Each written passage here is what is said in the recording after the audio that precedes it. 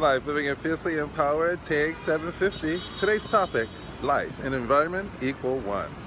I'm here in the West Village on a rainy day, getting ready to head to Murray Hill. I wanted to share with you today's source of inspiration from Buddhism Day by Day, Wisdom for Modern Life by Daisaku. And I found this really apropos considering the state of affairs that we're living in today.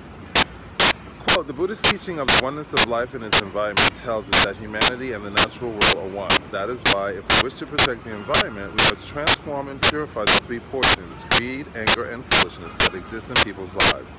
The principle of human revolution focuses on precisely that, inner transformation at the most fundamental level.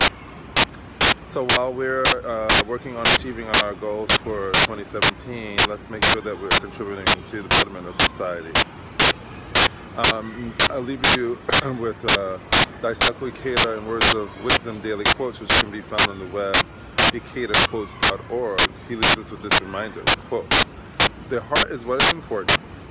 There's nothing more vulnerable, nothing more corruptible than the human mind, nor is there anything as powerful, steadfast, and ennobling. So let's really enjoy life to the fullest and make the most out of each moment. I saw this fabulous movie last night, Paris Can't Wait. That's Paris Can't Wait with Diane Keaton and Alec Baldwin. And it was a fine example of what it truly means to live. Check it out. I'll put the link on my YouTube channel, description channel. And remember life, living it fiercely, empowered.